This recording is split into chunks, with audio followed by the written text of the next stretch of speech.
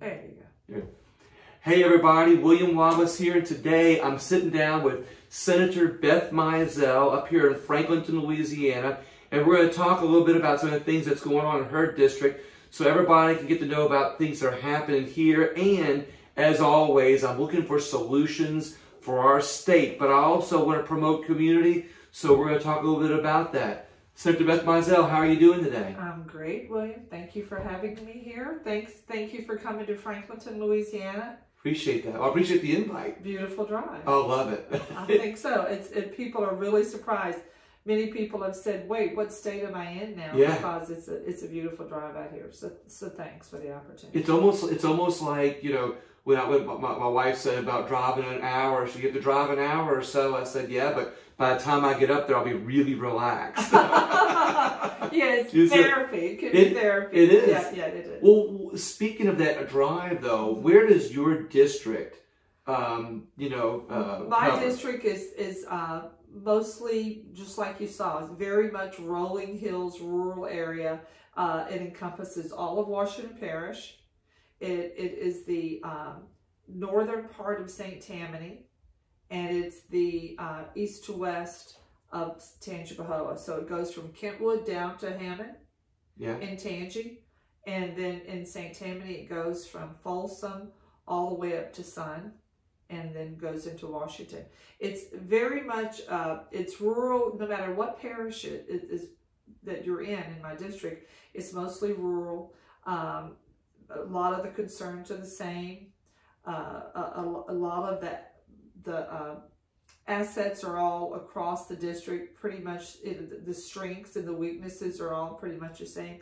My schools in the district go from A's to F's. We have great roads. We have really bad roads. Right. The one constant throughout the district is that we need broadband. Oh, really? We need broadband. You don't have it up here. No.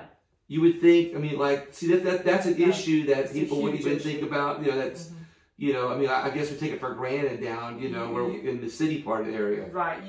See, you city folk have the, you city folk have the luxury of taking it for granted. Yeah. Here, you know, I have people who call the office all the time saying, I can't stay connected. I lost my connectivity. I have a satellite. I have something that we're still back in 1995. Right. And it's frustrating because, our young people want to do online courses. Right. You know, we also have a lot of poverty in my district in the rural areas. And if they're going to have television, they're paying high price of DirecTV or Dish. Right. Because they can't stream. They can't do the Netflix. They can't do the options that you all can take for granted. So it's a hardship. So that's one of the things you think in your district is probably the most pressing. I think it's an across-the-board problem that rural areas. Right, and so it's a statewide problem. Yeah. It's a statewide problem. So, but I feel it keenly in my district because it's mostly rural. Lafayette had something a while back where they added free internet or whatever it was for the town. I think there's been a lot of questions about that, but Lafayette did it. They did a fiber optic, and really to have actual broadband, you have to have the physical installation. That's what it requires. So, I've got a task force right now that is looking at how do you overcome each obstacle. Very often, and you and I have a lot to talk about, but I find that, we have obstacles in our head that are not reality. Right. So the task force has every stakeholder in every area affected within the structure of broadband for the state of Louisiana sitting down so that we can see, is this a true obstacle? How do we overcome this? And then we can move to the next one. So I'm really optimistic that we're going to have some solutions that overcome the obstacles, whether they're actual obstacles or just perception. So I'm looking forward to that. And the good thing about having other communities in the state that have done different things, like I brought up Lafayette, is that you can look at other areas and find out what works and what doesn't work. Right. And so that way, when you find the solution here, you're able to kind of find the perfect solution for your community is. Exactly. And in Mississippi, which when I was campaigning, I hated to use Mississippi as a Yeah. positive example Right. because we never aspired to be Mississippi. Yeah. But actually, Mississippi has now just passed legislation that the electric co-ops are part of the solution for broadband, and they're working hand in glove with the broadband installation and the grantees to bring broadband into Mississippi, the rural areas. So that's something we all need to look at closely. Do they have a public service commission that helped in that? Or I don't know what they call that's a good question. I don't know what they call their entity. I know that they here we have the Public Service Commission. Right. But our Public Service Commission doesn't have a ruling that would limit the use of co-ops for broadband.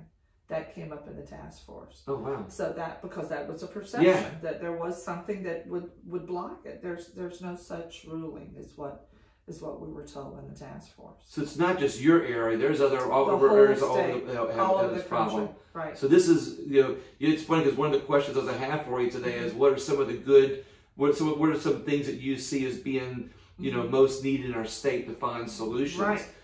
Stuff like that, like even just helping online courses, right? Having young people have access to, we don't think of it as a necessity as much as it is a necessity, because when you've got students that want to learn, this is an opportunity to help educate our state. I can give you an example of just a small incident that you all take for granted in the Wi-Fi world that you have. City folks. City folks. I had a young girl I was giving a talk at a church, and a little 9-year-old girl at the end of the talk had a question, and I said, "What is it, honey?" And she said, "You're the senator. Can you make my math easier?"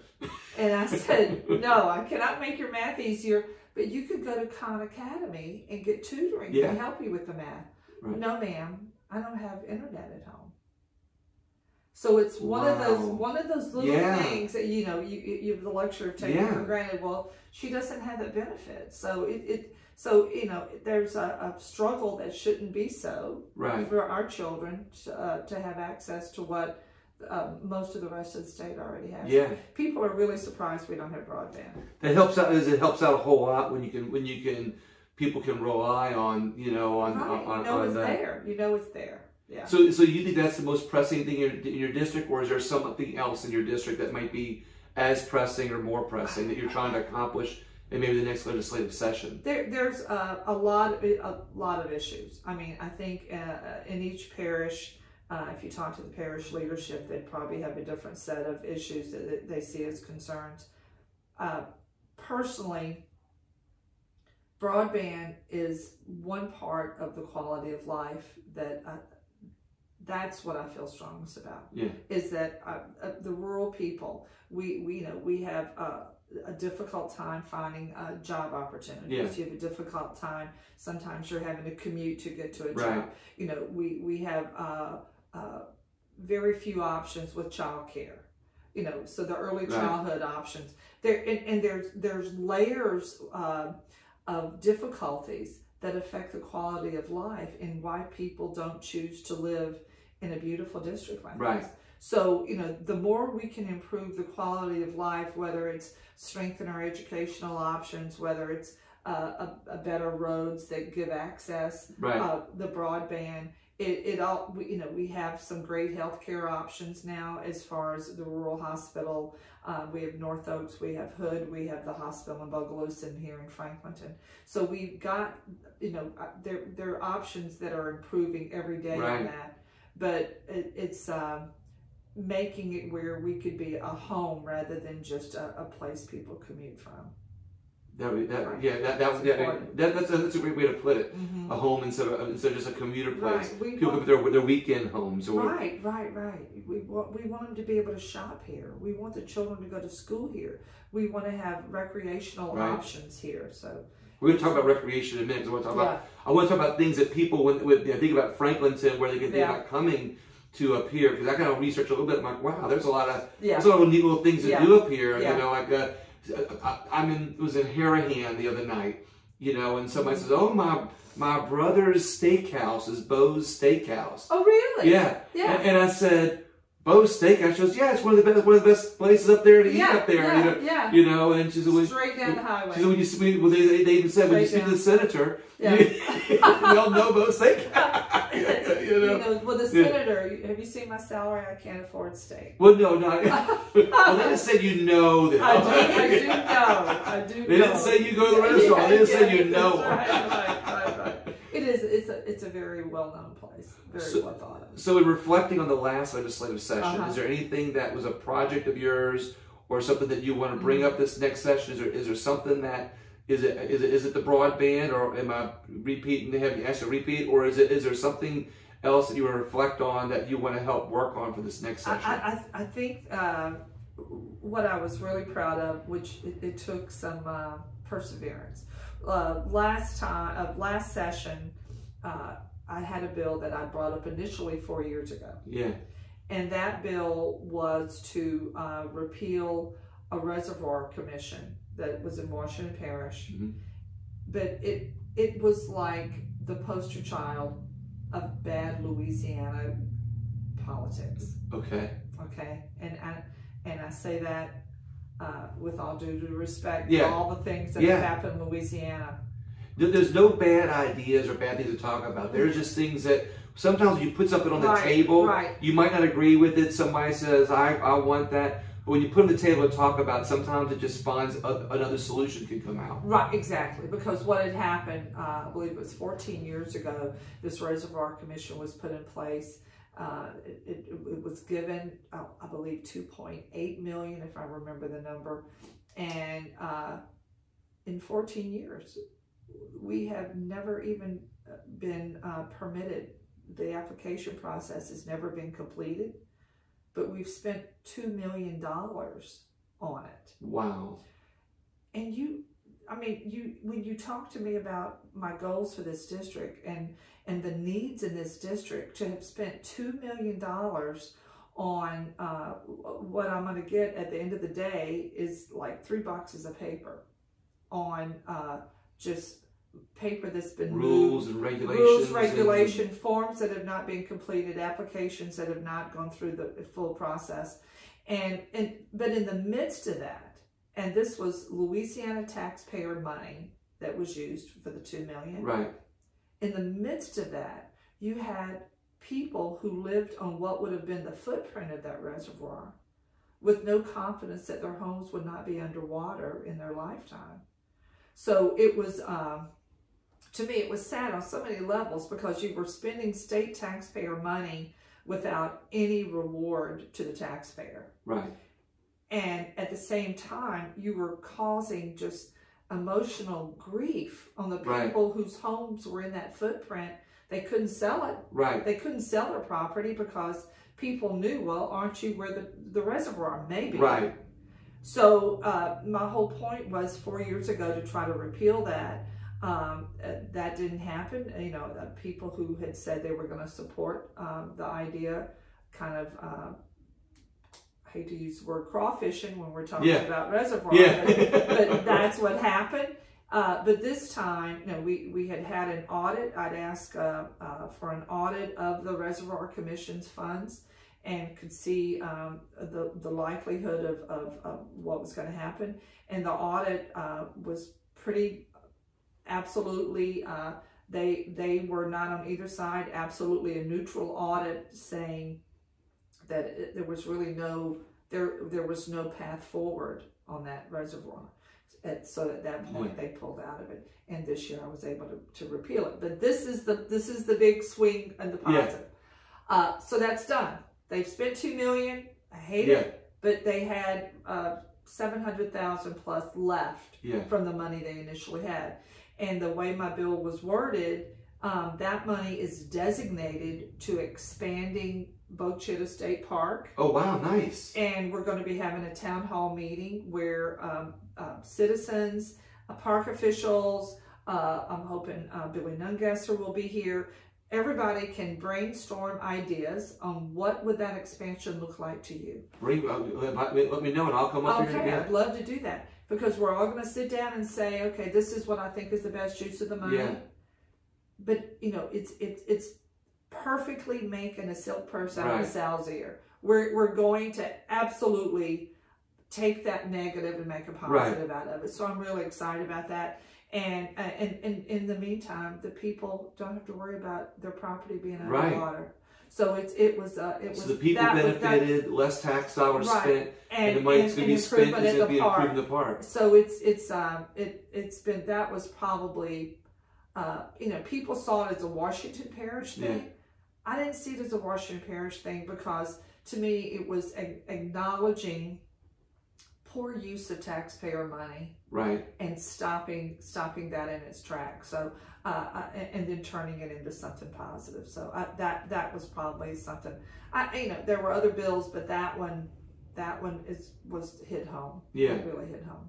Yeah. That's one thing I've always noticed about you when I watch when I watch you from far, hear about things that you're doing, is you're a fiscally conservative hawk. We don't have much money. No. You've got to decide what's going to have the biggest bang for the buck. Yeah. And too few people benefit from something like that. Right. I mean, if there were a reservoir, that would have been different. Yeah, exactly. There's just not. And then at a time when our state is struggling. And trying to get back, and everyone's body's pointing fingers on who's spending more money, who's not spending money. You know, this is something you can say, hey, it's this is traceable back to saving money and some good things. So the next legislative session, what do you think? What do you see as, being something you would hit in the next legislature? Can you let us in on that? I think I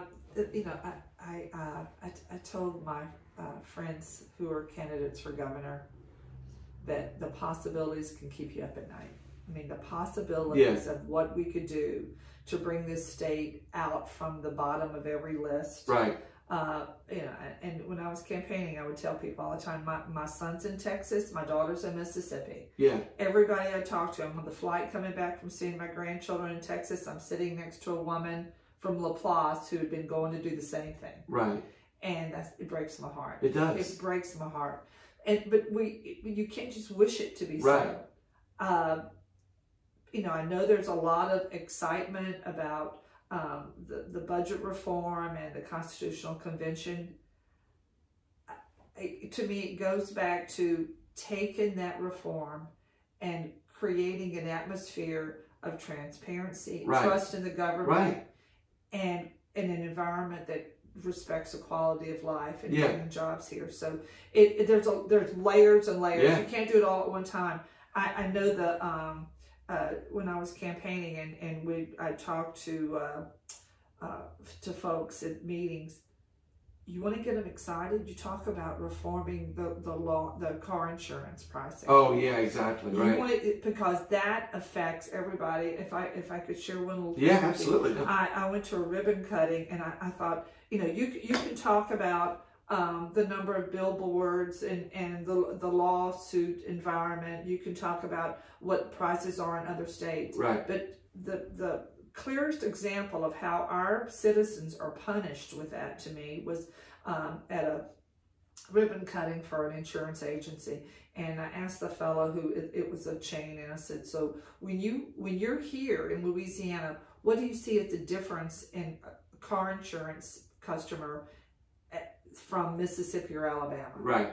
And immediately the guy says, in Mississippi or Alabama, they write the check, they walk out, they're done.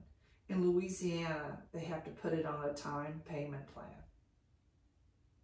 They pay a monthly payment. Right. They're not able to write that wow. check. Yeah, exactly. Because it's just too much, exorbitant a price. So that is what we're doing to people. That's a unique way of putting it. Yeah. And that's why you can't afford. Maybe you can't afford music classes for your child. You can't right. afford the instruction of those extra things because you're saddled with that monthly right. car insurance that's tying you down. And that's something we've got to look at and do whatever is going to have to be done to fix it. Yeah. And you can talk to 10 people, you're going to get 10 reasons on why it is the way it is. But whatever it is has got to be fixed. That's kind of one of the reasons why I'm doing these videos, is because when you talk to so many people, you get the divided, you get the united, and you get all these different opinions. And quite honestly, I think that it comes down to there's going to be a lot of different ways, and you got to bring more people to the table. Right. You know, it's everybody. You know, people want to attack one group, they want to attack another group. Right. You know, they're all pointing fingers. But the reality is, when you have conversations like this and you bring more people together, you're going to find the solutions. Because it's not going to be one answer. Right. There's multiple answers, and and I really would love to have we've got such a majority in the Senate. Right. We super majority at this point, and and in the House, it's going to be very near that. We cannot waste the opportunity. Right. And I don't mean to create tyranny. I mean to use it as a conversation that should have positive outcomes that is felt statewide. Not just to Republicans, not just to conservatives, but everybody in the state should feel the positives from it. And what I would love to see would be something in the form of a contract with Louisiana, where these are our goals, and this is what we want to do. But you are bringing some old terms. Right. I like that. Do you remember how that worked? I do. Because otherwise, we're just throwing things against the wall and trying to see. But if we can say we're coming together to do this for the citizens of Louisiana, we've waited too long. You and I were talking before. There's just facets of life that we've made harder on our citizens. And we're losing them. Right. We've lost almost 70,000 citizens to go to other places. And if we don't acknowledge that Louisiana is more than gumbo and having a good time, we're never going to get them back. Exactly. So I'm excied about that. And I forgot what your question was. Well, no. It's okay. Excited. This is more about talking about solutions and finding things. And, than the exact question. But that's one of the good things that I came to you, because I've always seen you as somebody who is not, you have your ideologies, and here's what I like to say. We can all have our ideologies. We can all lean to one direction. We can all be a member of a party.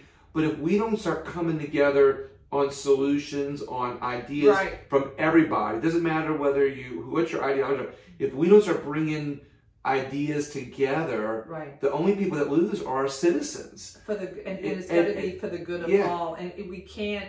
I just had read this book about the power of habit. It's a great book. Yeah. And one of the lines in it goes into truces, how we make these truces. And I see that so much of the Capitol that will push this idea, and we know we want to see this outcome. And then all of a sudden, oh wait, that's going to step on this person's toes. I'm going to back off. And the answer doesn't come about. I need to get some water. Okay. I'm sorry. No problem. Do you want some water? No, I'm good.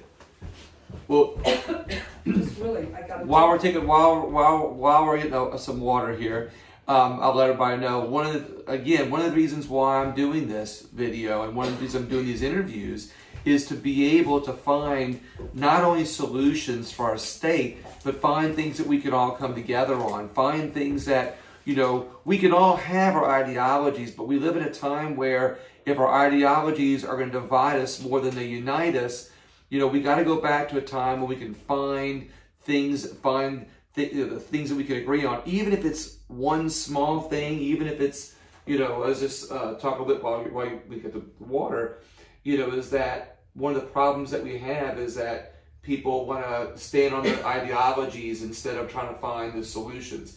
And, and too often in our state too, they create these big gigantic bills that are so jam-packed with ideologies on both sides that they don't make it through. It becomes a stalemate. Exactly. When it might be as simple as finding one small thing that we can agree on and make a bill on just that one small thing, and take a baby step instead of trying to catch the king mackerel fish. We ignore the good while we look for the perfect. And the perfect may never be there. Right. But I know when we had the omnibus bill in Senate Jude last year, one of the trial lawyers on the committee that voted it down said that the bill just wasn't good enough. It just wasn't good enough, that we should have a better bill to fix the insurance problem in Louisiana. But let's go at least in some positive direction, so we do nothing, because we're waiting for that perfection. So it's our opening doors for people, even the trial attorneys, to say, okay, well, let's bring your ideas, let's find what we have in common, and just create a bill just for that. So even if it's something small, it's a baby step in the right direction instead of the stalemate. And if that's not what you want, then show us, because so much of it is it becomes a them and us. We're very much into them and us, and to try to get them and us into some agreement, so that our citizens aren't continually shortchanged because of that. That's a huge step forward.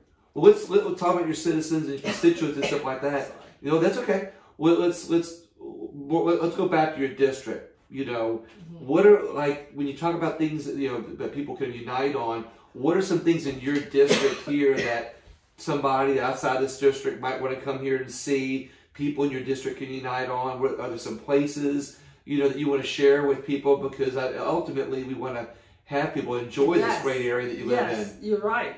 I can tell you something that people come from all over the state to see, and that's Southeastern University. Really? It's, Southeastern, I don't know if you've ever been through it. It's a beautiful university that pulls students from all over the state.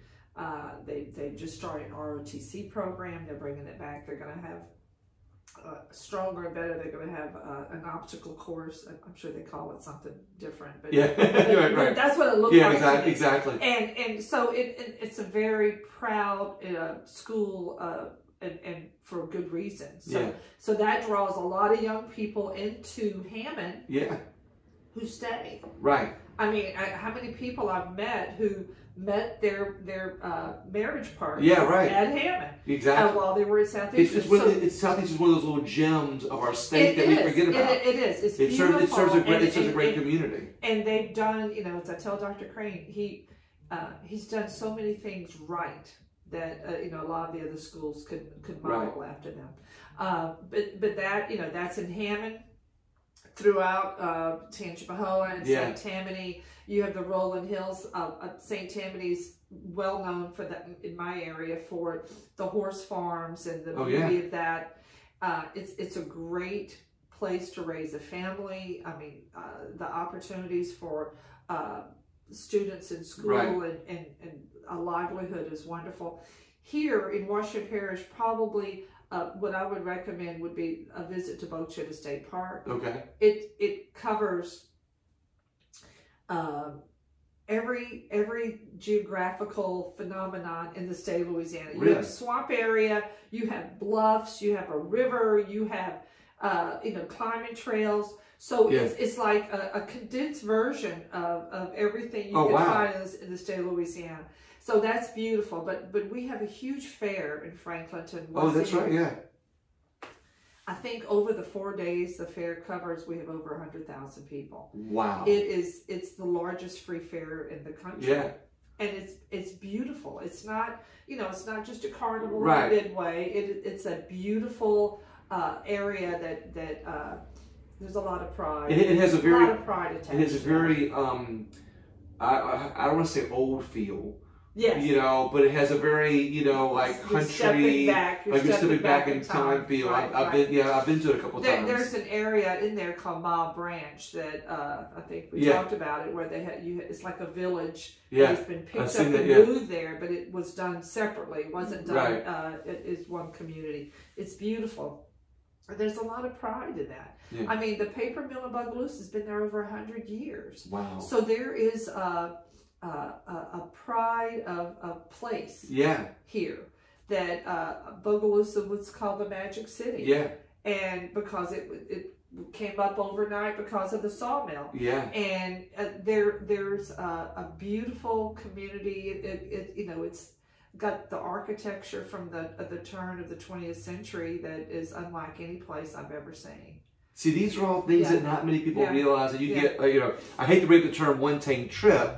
You know, that's a good one. But I mean, you know, you come up here, you see all this stuff. I guess there's some good restaurants. I've had some good stuff. There's restaurants scattered all through. You already mentioned those. Yeah, both steakhouse. They're all scattered throughout. But there's very strong family ties. Lots of possibilities. We're the natural spillover, the rural part going from St. Tammany into Washington or into Tangi is the natural spillover from the urban sprawl of the north, you know, from the south shore to the north shore to this way. So, you know, there's a lot of talk. I'd love to see a third lane put on Highway 25 and coming in and going out 16. There's a lot of traffic on. So the possibilities are there, and you know, I keep going back to this. It's creating the quality of life where people have confidence that their children are getting the education they should get, and that they trust the government that's in charge of their parish and their municipalities. Yeah, we live in a time where you need that connection, you know, to get out in the, you know, out of this area. You know, I mean, you think about the families that here that can't make it to southeastern. You know, that maybe just have that extra broadband to be able to, maybe they can't get to southeastern 5 days a week, but if they get there 1 day a week and be able to do an online class. Of course, I'm brainstorming out loud. But just the general idea of what it does to connect people. And the same thing with North Shore. I mean, North Shore Community College has possibilities in high schools where they can give the dual enrollment. You have kids who can take welding, or I know in Hammond High School they do culinary arts. They have CNA programs. So the possibilities are there. We've just got to make sure it's accessible to all the kids, not just kids who happen to be fortunate enough to live in that one area. And give everybody an equal chance. I think that's all. At the end of the day, we just want to have opportunities for our kids and to give them an equal chance here. They don't have to go out of state to find that equal chance. Sounds like you're fighting for that. Yes, I love that. It means a lot because, you know, I love it breaks my heart because we've lost a lot of our population. We have an opioid issue. We have unemployment issues. We've lost our dairy farms, and there's got to be opportunities that would substitute for those downsides. Yeah. Well, I saw the nurseries coming up. I don't know. You know, there's a ton of nurseries up here. There's a lot of nurseries, and they're all over because, you know, you have the land. You know, there's a lot of possibilities we're looking at. Right now, LSU Ag on Highway 16 is bringing in solar panels. And that's got mixed reviews, but it's, you know, it's a use of the land that wasn't being done before. So we're trying to work through that. Well, that's one of the reasons why I like coming talking to you so much, Senator, because every time I hear about all the good things that you're doing, you know, up here, I go, this is a great example of somebody who cares about your community. You know, you're fiscally conservative, you're trying to save tax dollars, but at the same time, you're looking for the right programs and the right mix to help the people in your district. And there's something to say about that. You're making me tired. Well, I mean, you feel that you have 4 more years now. Yes, I do. You feel that the answers are right there. And they've got to be within our grasp because we don't have 4 more years. I mean, we can't keep losing people at the rate we're losing people. We can't keep saying we got 4 more years. We got to work like we don't have any time and hope that in 4 years we've made a difference. People have lost their patience. And, you know, when I was campaigning, I would tell people, people are not mad enough. They should be madder that our kids have moved away. There should be just more upset of it. And my fear is that through much of the state, we've just gotten so used to being beat down that we don't realize we should ask for more. That Louisiana's at the bottom of that list. Okay. One more time. And we've just gotten so used to it that we don't get as upset or as angry as we should. And not that there should be an uprising, but the only way, and you and I were talking about this, the only way we're going to accomplish what we have the possibilities to accomplish is by the public holding us accountable. Right. The public cannot say, yeah, go there and just do a little bit. No. Yeah. We're not going to settle do all for a you little can. bit. Do all you can. Let us feel the wind of what you all are doing in Baton Rouge. And that's what I'm hoping to see when we go this year. Well, that's one of the reasons why I'm doing what I'm doing. Yeah. You know, is because you're gonna have a lot of fun doing this. Yeah, you are. Yeah. I really am. Yeah. You know, it's been my passion. It's like this is how you're getting your passion out. This is how I'm getting my passion out, because I want to start bringing, like, you know, people, you know, who don't know you don't hear about these great ideas. Yeah. So by me getting out and about and doing this, I want everybody to hear the great ideas that some of our elected officials have, some of the things they're doing, like what you're doing, you know, and be able to help make a change in our state so we don't keep losing our children. So our children aren't leaving the state. We're bringing opportunity here so they can stay here and do this. And well, I thank you very much for your time. I enjoyed it. And the last time I saw you, I'm going to put a shameless plug into this. When I saw you, it was over the wall. We had the Vietnam Wall last year. And if I may, I just want to kind of give you how that evolution's taken place. We had left over from the wall effort just about $6,000. Nice. And we'd said any funds left over would go to help veterans. Right. And we weren't quite sure what that would look like. Right. A young veteran came in my office and said, you know, there's no veterans memorial in the parish. There's a small old one in front of the courthouse, and there's one separated in Bogalusa. But there's nothing that would be a parish, considered a parish. Right. And there's an area where there's a forest operated by LSU. Right. Smack central between Bogalusa and Franklinton. Yeah. That looks like just a park. Right. And I asked a fellow with LSU what it would take to lease that separate lease. 3.8 acres, and it's shaped like a teardrop, which I thought was incredible. Yeah. But it's, so LSU has agreed, and they're letting us lease it, hopefully for 99 years, as a Veterans Memorial Park. Right. And so the $6,000 that was left from the wall will then be used to jumpstart that park. Yeah. So, you know, it's like... we interviewed you. Right. That's when you and I talked about it. We were at the fairgrounds. Right. And it was like and the wall stirred emotions in so many people and had such an impact. It was an amazing visit when it was here. I'm going to have to air that video again that we did. It was, and you know what, it really instilled so much pride in the wall being here.